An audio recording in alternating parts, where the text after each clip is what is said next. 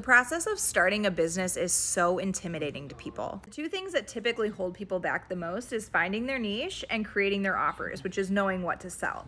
With the rise of TikTok Shop and things like that, most people assume they need to find someone else's physical product and just promote that with their link.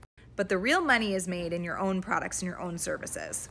Monetizing your own skills is absolutely the way to build a business that can do an insane amount of money.